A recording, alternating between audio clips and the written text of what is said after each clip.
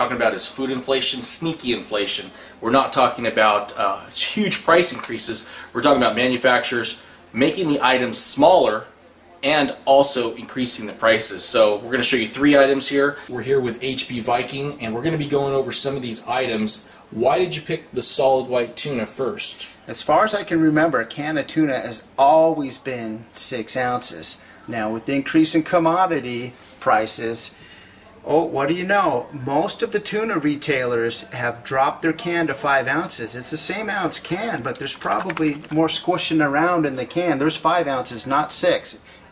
Most people don't even look, won't know that they're only getting 5 ounces of tuna. See that? There's a lot more air in that bag of Doritos. This is a 99-cent bag. This is supposed to be a lot of Doritos. That's full of air. You know, there used to be more Doritos in here. Now that's all you get for 99 cents. It probably costs them, the corn in that, it's probably 5 cents. So if you look at these cartons, they look the same.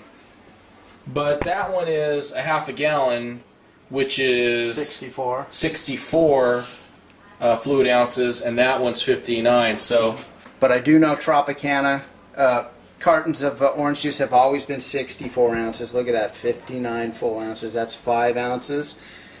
That's about 9% off your price. You know, 5 ounces, 8%. But they're charging the same prices.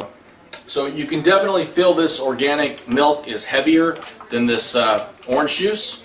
I don't know if that's because it's milk, but listen to the difference inside.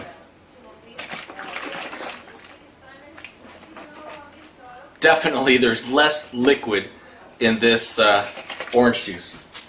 And then if we take a look at these, we shook these around, but it's actually a totally different size. You wouldn't notice it independently, but when you put them up together, you can see how they're making them smaller. It's amazing. The one on the left is 6 ounces, the one on the right is 5. Yep, 6 ounces here, 5 ounces here.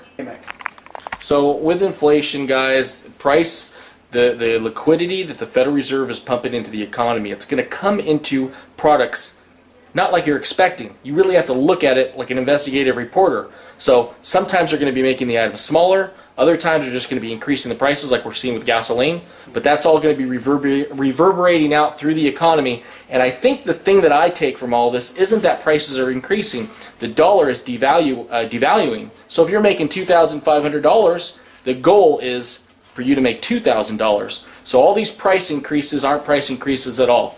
They're just the destruction of your income and your wealth. G for T, out. Peace.